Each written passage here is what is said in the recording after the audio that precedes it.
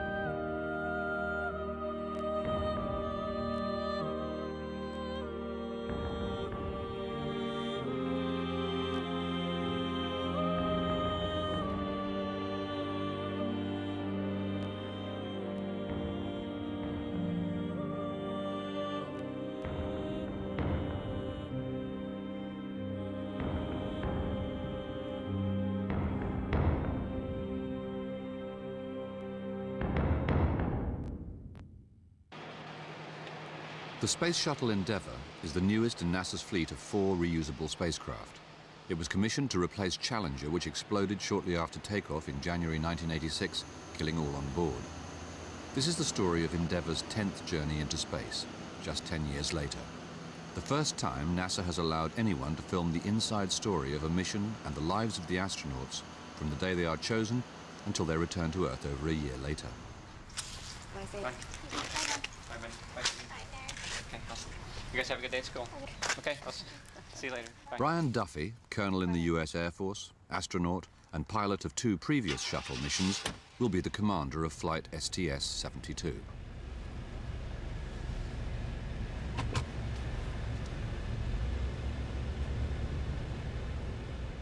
There are over 100 US astronauts based at the Johnson Space Center, which sprawls for miles across the southern suburbs of Houston, Texas. Houston is America's space capital. This is where the astronauts live and train, and mission control is here. There have been over 200 astronauts since manned spaceflight began 35 years ago. The road into the Johnson Space Center is lined with rockets and spacecraft of the Mercury, Gemini, and Apollo programs. The Space Shuttle has been flying for 15 years, and Brian Duffy will command its 72nd mission.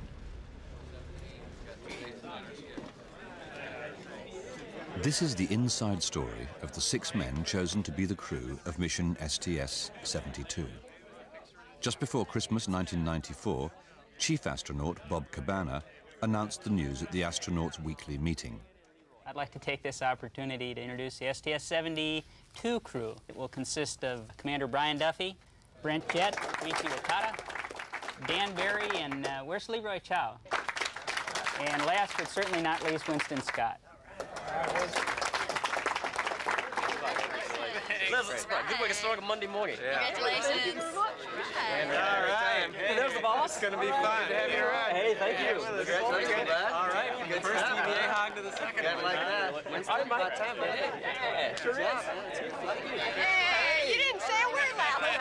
I didn't know last night. 4 of the astronauts chosen are new boys who haven't flown before, graduates of the class of 1992. 4 of us on one ride. I didn't know last night. I found out this morning. Now, what did you say when you really remember this morning? That's right. What a way to start a Monday morning. Oh, I gotta go call home. We're gonna have a good time. We got a lot to do. Crew training will take about a year. STS-72's main mission will be to capture a Japanese satellite. They will also carry out a series of spacewalks, testing tools and building techniques for the International Space Station. Kind of like to get us together just to spend a little bit of time and kind of bring folks up to speed on what's been going on with the flight so far. And I know you know parts of it, you know parts of it, and I think I know probably how the whole thing fits together. So maybe we can get together this afternoon. Sure. How about you? How you? I'm pretty open this afternoon. Okay. You want to say? Let's just say 1 o'clock. 1 o'clock. Okay. 1 o'clock. Sounds good. Okay. So we'll get together at 1. All right. Okay. In your office. Sounds good. Yeah, my office. Okay. I better go call home. Yeah, you better go do that too. Hello. Hi. How are you doing? Yes. You sound as though you're anticipating something. Don't I always call at 8:35 in the morning? No, you don't. I did not say anything last night, and I did not say anything this morning. Well, that's good. And we were very quiet. Good. Well, guess what? You've been That's right. They announced the 72 crew this morning, and yours truly is MS2, flight engineer on the crew. So that's really something, isn't it? That's nice. Yeah, it is. It is. Brian Duffy is the commander. Winston Scott will be the 7th black American to travel into space and the 2nd to spacewalk. Brent, Jett, Koichi, Dan Barry, and myself. Whatever language you get asked a question in, just answer in that. And I would suggest that if it's in English, briefly restate the question in Japanese and then answer it again in Japanese. Koichi Wakata is the first Japanese astronaut to be fully trained by NASA. He's 32 and one of the youngest space travelers. His special task will be to capture his own country's satellite with Endeavour's robot arm. Ellington Field, the Space Centre's own airport. 25 years ago, Neil Armstrong practiced landing his lunar module here. Today, this is home for the astronauts' personal fleet of T-38 jets. Pilot astronauts must fly for 4 hours a week. The T-38s fly 700 miles an hour and can travel for 2 hours without refueling. The pilots use them like personal sports cars. The non-pilot astronauts use the T-38s as taxis, hitching lifts all over the USA from pilots keeping up their hours. Brent Jett will be the pilot of STS-72, Commander Brian Duffy's right-hand man. Got tickets, you want to go? Brent Jett was top gun in the US Naval Academy, a star Navy fighter and test pilot before he joined the astronaut class of 1992. This is his first mission. I bet they're good seats, too. I mean, they're like company seats, you know? Dr. Leroy Chow was a materials engineer in California before he became an astronaut. This is his second space flight, and he will be STS-72's chief spacewalker. Dr. Dan Barry is the odd man out on this crew. An academic with double doctorates in engineering and medicine, he's also a millionaire who invented and patented a successful running shoe. He's another member of the class of '92. A 6-hour spacewalk will be the high point of the mission for him.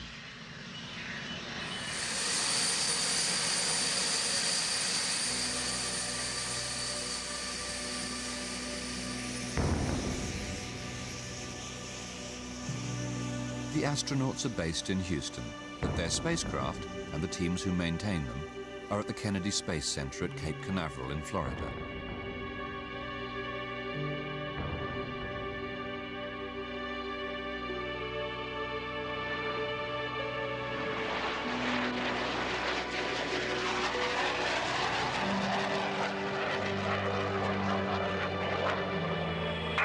NASA 955, contact Miami Center 133.9.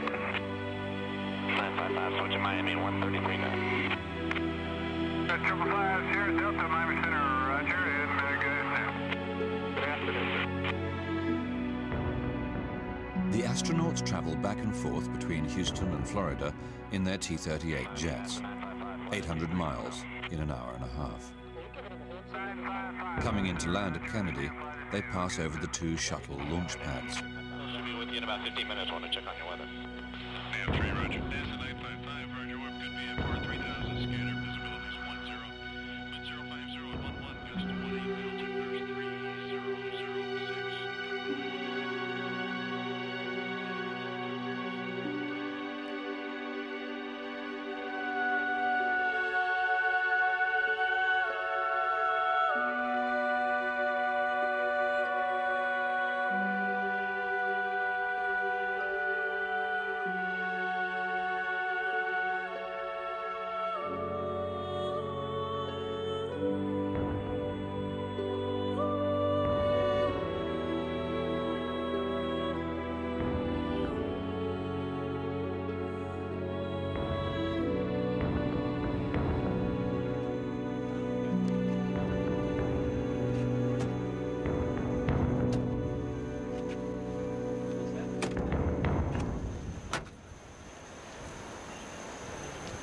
Launch Pad 39B is a 340-foot steel tower.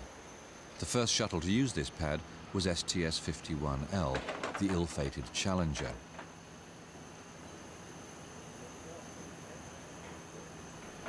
This is the first of many visits for the crew of STS-72. Throughout their training, safety and emergency procedures will dominate their schedule.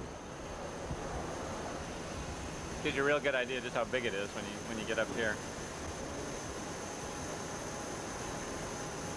After it's all tanked, it'll start to make noise. Yeah. Growing and creep. Is that right? Yeah, it's like it's alive when you come out on lunch morning. You know, all the gases that are venting off. You know. That's the big difference between TCDT and launch day. That and the fact that on lunch day there aren't very many people out here. Yeah, right. As a matter of fact, just the crew and those that are going to strap you in, and that's it. Every other time you come out, you know, there are lots of folks working on the orbiter getting it ready to go. Yeah, that's what the fireman Buck said to us when he was teaching us the firefighting. He was saying, you need to learn this because when you're up here for real, Buck ain't going to be up here.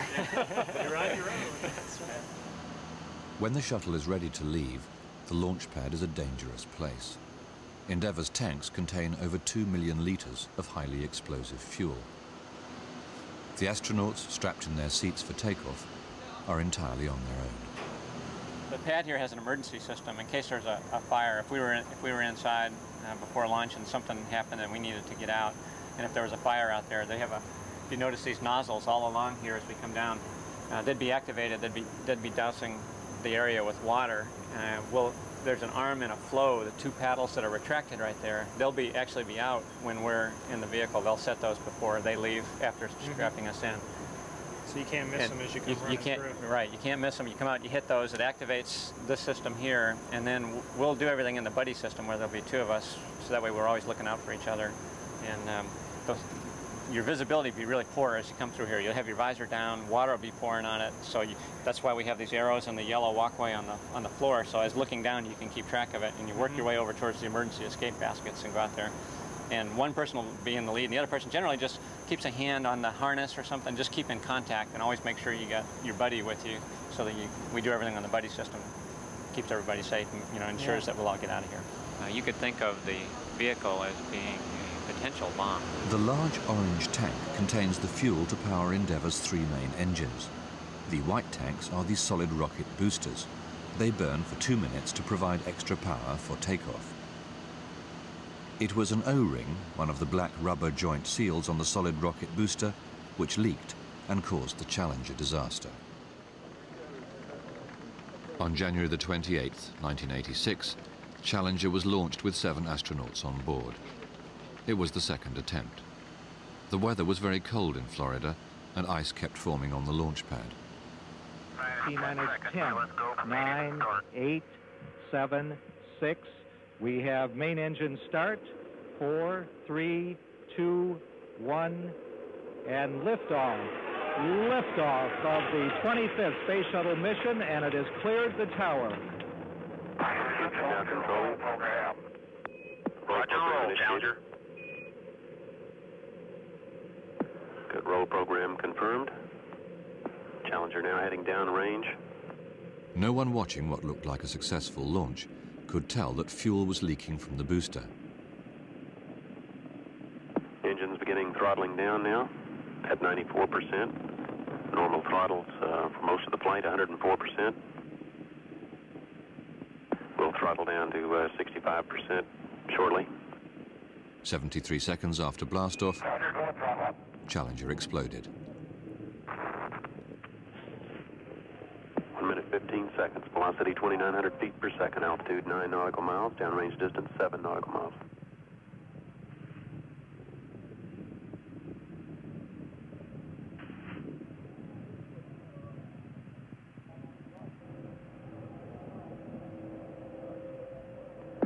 Flight controllers here looking very carefully at the situation.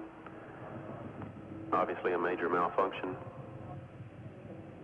The vehicle apparently exploded, and that impact in the water at a point approximately 28.64 degrees north, 80.28 degrees west. The crew of STS-72 know that most of the real dangers of their mission are packed into the first few minutes after takeoff and the last hour of their return journey to Earth. In the months of training to come, 80% of the astronauts' work will be learning how to deal with emergencies which could endanger their lives and destroy the Space Shuttle Endeavour.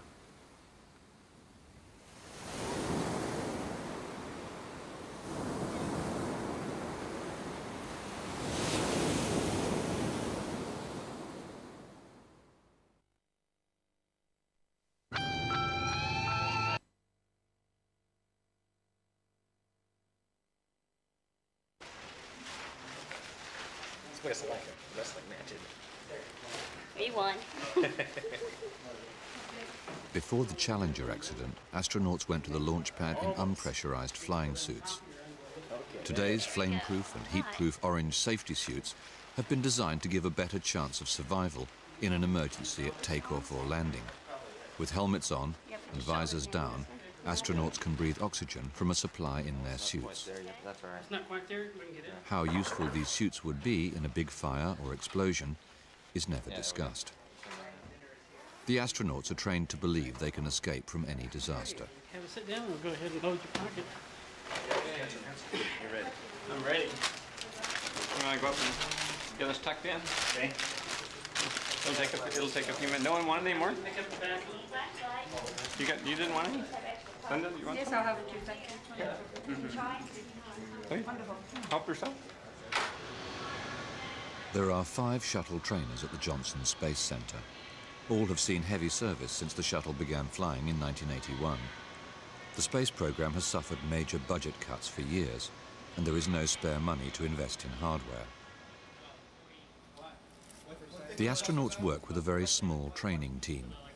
These instructors are assigned to STS-72 from the first day of training to the last. The computer programs they use to train the astronauts are updated after every mission. The astronauts are debriefed for hours about their experiences when they return, and everything they have learned goes to improve the training of the next crew.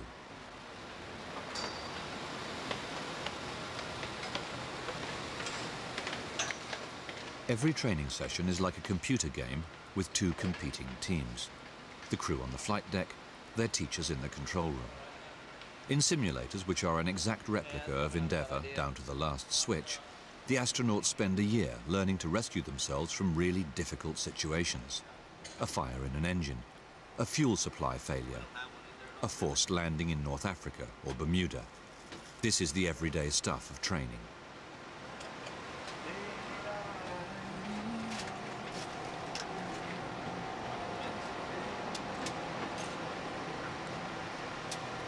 The astronauts are strapped in their seats just as they will be on board Endeavour. Commander and pilot are side by side, just as they would be on an airliner. All right, there, here we go. One helmet. Good. Next.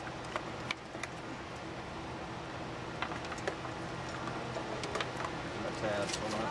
Okay, yeah, tabs in.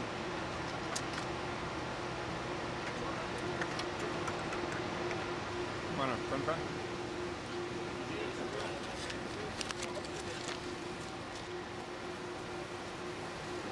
Careful. Oh, and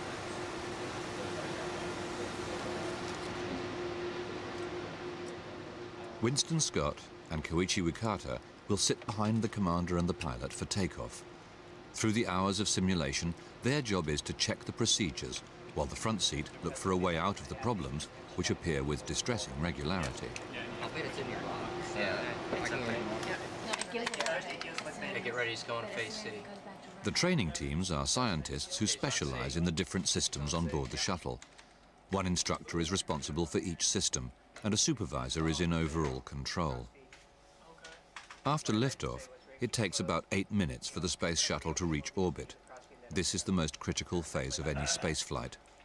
Is he doing it? The training team work from a script which includes planned malfunctions to test the crew. We go post-landing. Copy. Yeah, we're done ready. Okay, we're all with you, and we're probably ready to go to run. Okay, here we go. Okay, T-minus 9, guys. Everybody, Koichi, you hear me okay? You're not connected yet. Endeavour OTC, go for launch. Roger, go for launch. Just a few seconds after launch, a fuel leak is programmed into the computer. There's a leak saying, can you call up ASOM over there, please? ASOM? Yes, please. Denver, Houston, we see a large left RCS leak. Select know your jet and secure the left RCS. You got it. Very good. Secure And left you RCS. can check the switch throw up there when he throws it. Okay, it looks like he selected it. It's just not coming up right away. The fuel leak is spotted in seconds by Brent Jett. He identifies the correct valve and closes it off.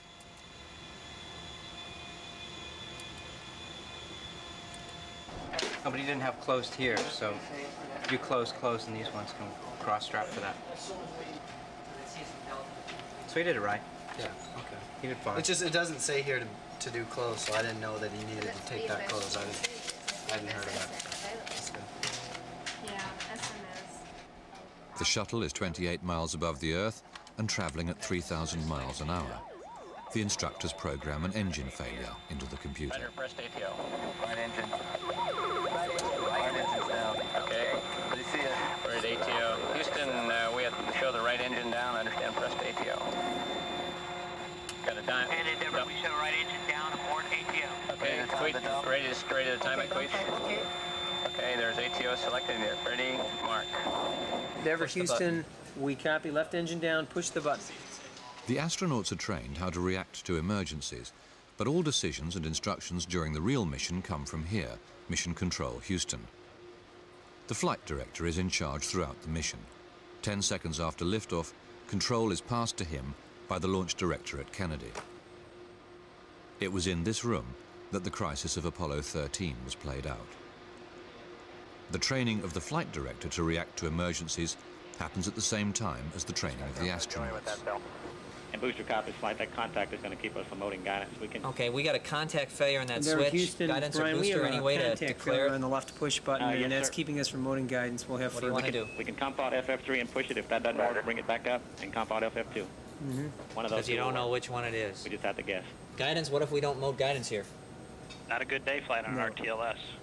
Highly recommend we get guidance to recognize the engine. Capcom, we'd like to try one at a time. FF2 off, hit the push button, I'll reset, then FF2 on, and I'll reset. Endeavor, Houston, Brian, we'd like you to take FF2 to off, try the push button, bring FF2 back up, and an IO reset. You want the left ohms engine off? Right. Anything else? That's it. Failed ohms engine off. During dump, interconnect. Enable the interconnect. Okay, we're there. And how about 9400? Is that off the charts? Nine is off the charts. Okay, thanks. No oxygen P on the left, so we're going to have to assume prop tail if we have a problem there. Okay.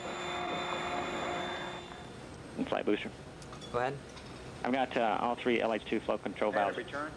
open at this time. I suspect an LH leak. We'll have to wait until it drops below 31.6 to confirm. Okay. Endeavor, Houston, negative return. Just a few minutes later, a fuel pressure leak is programmed in. This could lead to fuel starvation in the remaining engine. Suspect we may get an ullage leak. You can keep an eye out. Possible ullage leak. That was for the LH2? It's LH2. And flight, it is an LH leak. Okay, you can confirm it? I can confirm. Endeavor, Houston, Want him to take we any have action? an ullage leak, I'll pass it and to we'll second flight. pass up actions momentarily. Okay, we need to take limits to hard enable flight. Roger. Okay, Take, going at 2 less than 31.6. I'd like to go open on the LH pressure. That's correct, flight. Okay, hard The flight is in jeopardy. Endeavour is 80 miles out and travelling upside down at 10,000 miles an hour over the Atlantic. The shuttle is losing power and unable to continue in orbit. The flight controller orders an emergency landing in North Africa. Okay, no way we can go uphill here. Per the rules, flight, we're supposed to abort for an LH leak. Okay, because we don't know when we're going to go out. That's correct. You ready to go tail the Ben Guerir? We got it, Fido? Yes, sir. And Jules on board, flight. Capcom, select Ben Guerir, abort TAL. And we do need to get manual throttles. Endeavor, Houston, Manual throttles. We first. need manual throttles first, then I need you to select Ben Guerir, abort tail. Roger. Thanks, Booster, for the call. Copy, flight. The shuttle crew stabilise the fuel pressure leak. On a single engine, they turn Endeavour towards Morocco. They manage a perfect landing at Ben Guerir. There will be 600 hours of training like this before flight STS-72 is ready to leave. The astronauts and the flight controllers daily pit their wits against the finest computer programs NASA can offer.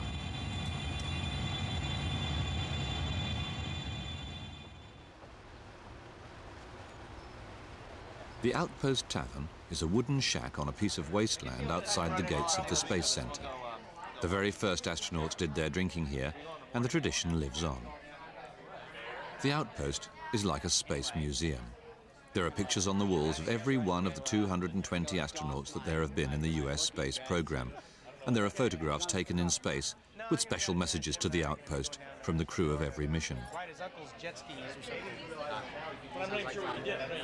The Outpost was originally at Ellington Field, the astronauts' airport, but the building was moved here in 1982, lock, stock, and beer barrel. That is a big patch. You know what the only patch was that had no names on it? Shuttle, in the Shuttle program? Oh no, in the history of, like, the... Actually, I guess there have been two. No, one. There's one that I know of. There's one. Space trivia? Yeah, in the whole history of manned spaceflight, U.S. manned spaceflight, there's only been one patch with no names on it. Who's that? It was Apollo 11. That's right. I think. But it did, yeah, the first shuttle flight had it on. Yeah, John Young and Crippen were in there, down the bottom. Distance speed S1 is 112, rotate 135. 3-engine climb is 143. If we lose an engine and you find yourself above that speed, just hold what you have. If you're below that speed, accelerate to that speed. Flappery track is here. Most astronaut training is done with computers, but pilots must get the feel of the real thing. This Boeing 707 aircraft is about the same size and weight as the Shuttle, and Brent Jett, who has never landed anything heavier than a fighter before, takes his very first training flight with an instructor. My throttle.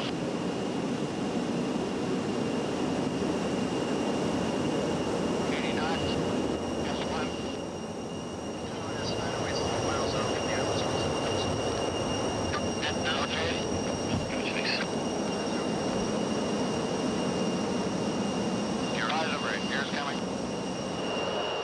The Shuttle has no power of its own. When it re-enters Earth's atmosphere, it is a giant glider, known affectionately to trainee pilots as the Flying Brick. Many hours of instruction are devoted to the last few minutes of the Shuttle's journey.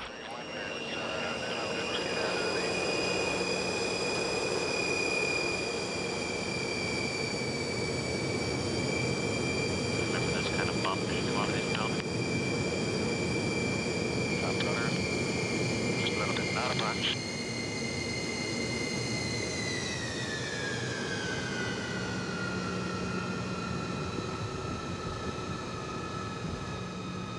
Fly the nose down, press to the center. Stand the bottom.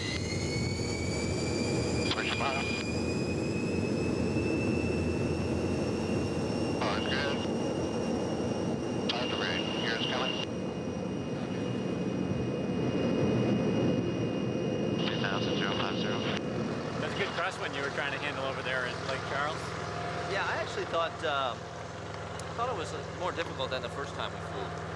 Yeah, we didn't have the crosswind the first time. When you throw the crosswind on, trying to work the wings on this thing, it's really good. But you know what? It's once you're on the runway though, that vehicle, you know, the 135, it feels just like the Orbiter does because they weigh about the same amount. And when you're doing those steering tasks, you know, going down the runway, it's kind of like when I felt you doing it the first time. I kind of thought, oh, I've been here before. You know, it's just what the Orbiter feels like. But it was still fun. It's always fun.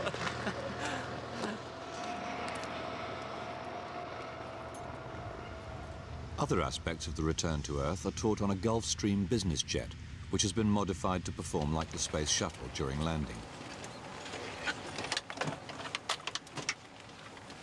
Endeavour will drop from space at a speed of nearly 300 miles per hour and without any engine power. Yeah, that's pretty good. Brian Duffy and his instructor take the Gulfstream up to 35,000 feet and switch the modified engines into reverse power. The jet falls at 200 feet per second towards the runway below. Okay. Nav state's offset a little bit to the right. I don't know how yours looks. Mine's the same, about a half a runway away. Yeah. We get the doohickey up. Body side trail. Okay.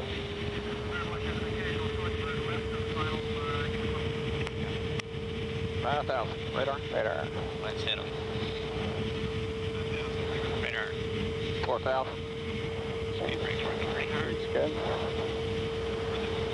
3,000. Boards. Boards come in 23. And the pre-flare. 2,000 pre-flare. Yeah, good call on the close.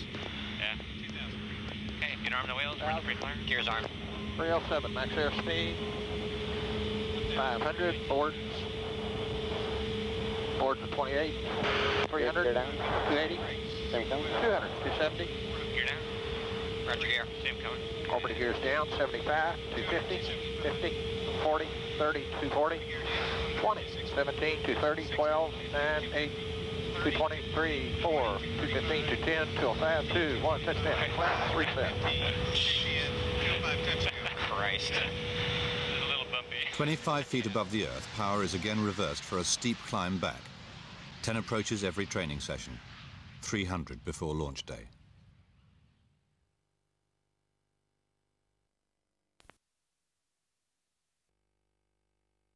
Challenger disaster. Not where my money would go. I don't know about you. Onto the national news desk, you know, the guy who does the national news in like 3 minutes. Yeah.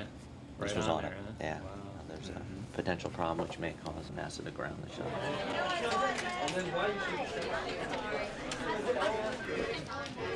By the time the shuttle is past the top of the tower, it's going 100 miles an hour.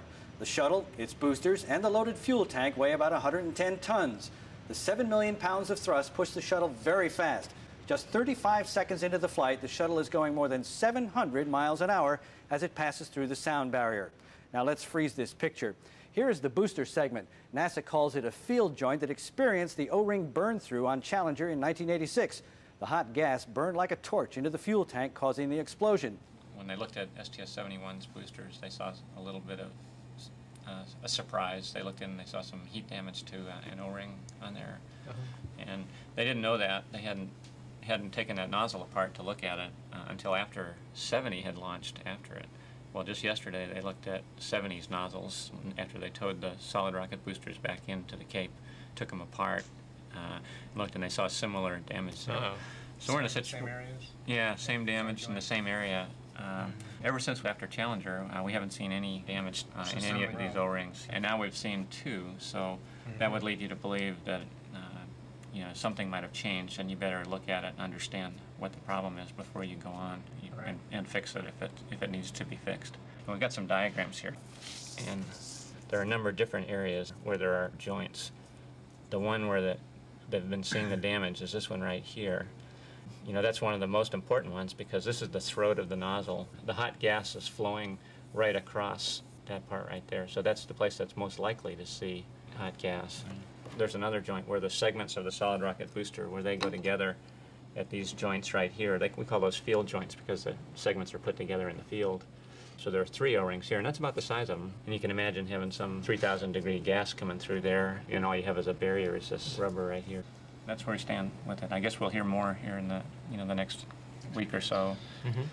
And there are other crews, the guys that are ahead of us, that want to hear even more than we want to hear. Sure. So. Brian Duffy and his wife Jan moved into their home near the Space Center the day before the Challenger disaster. Another O-ring problem has brought back memories for everyone. The wives of 2 of STS-72's rookies are eager to hear about Jan Duffy's experiences. She was unpacking her furniture when the news about Challenger came through. We were building a house in Taylor Crest, and we actually closed on the house on Friday and moved in on Monday, and Tuesday, Challenger happened. So I stopped unpacking the boxes, and what do we do now, you know? And I actually said to Brian, if you don't want to do this anymore, it's fine with me. And he looked at me like, why wouldn't I want to do this? They're going to find out what the problem is, and we'll be back in the air, and I'm ready to go, you know? I had no association with NASA whatsoever. And if I was married to someone at that point in time, I would have been like, we're leaving, bye. I'm used to what he does, and I'm happy for him. It's really hard to watch the launch, though. I watched it when it happened, and it had one certain meaning for me, and like, I can't watch it anymore. It's like, I don't like this. Like, I know. I don't want to see it. I just don't want to see it anymore. But I don't want to ruin it by watching Brent and thinking that something bad's going to happen. I know. And I'm not going to let myself think about that. I just want to think about, this is Brent going down his dream, you know. Well, that's what I think. That's he's so excited. I don't want to think about what could happen. Actually, somebody said to me, what's it like watching launch? I said, well, You know, Brian's been a pilot for 21 years or something. Right. I said, but I'm not usually there for the takeoffs. You know, so. His chances of having something happen to him are so small compared to what he used to do. He used to land on a boat out in the sea that was going like this, you know, and he was doing test flying where they were testing to see if this new thing was going to work. And he was doing that several times a week, you know. That compared to what he's doing now, once a year. That's what I say too. Yeah, it doesn't. Brian was a fighter pilot, a test pilot, and now this. And I never worried about it before. Why worry now? But Sue, it must be a little bit different for you. Well, I think one difference is that if something happens to him, it's a matter of public record, and all the public knows. I mean, if your husband is sick and goes in the hospital and dies, it's a private matter. But here, it becomes a public matter, and that's what kind of bothers me.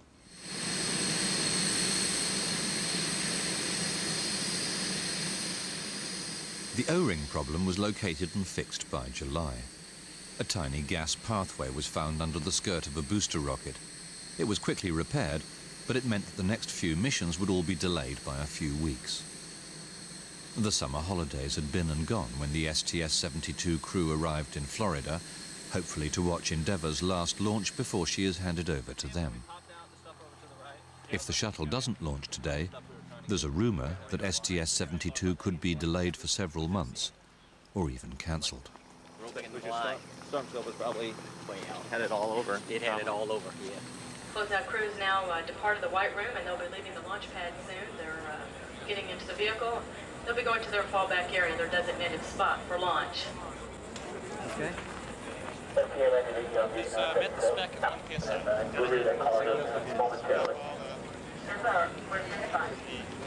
2, 1.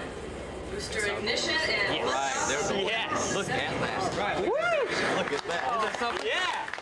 7.5 million pounds of... Sorry, you can't even manage that.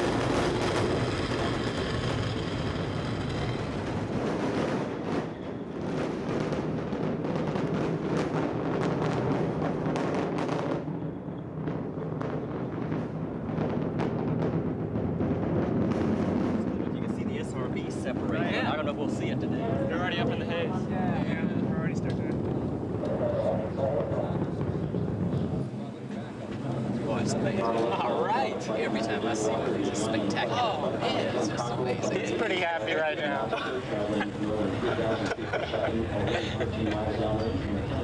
I've seen probably 6 or 8 of these launches, but it's still just as spectacular as the first time I saw it. It's just, I'm awed at the power. 7.5 million pounds of thrust coming out of the back end of that thing. It's just amazing. You get to sit on top. I get to sit on top of it. How about that? You know, no matter how many times you watch them, I don't know about you guys, every time I see it, I forgot how bright those boosters are. I didn't even look at them. How many have you seen? Yeah, something. Well, there's a bunch of happy dogs up there. Yeah. So I guess our schedule will firm up now. Everything will become official. Time to get serious. We've been floating up to this point, but this kind of made it permanent. Yeah.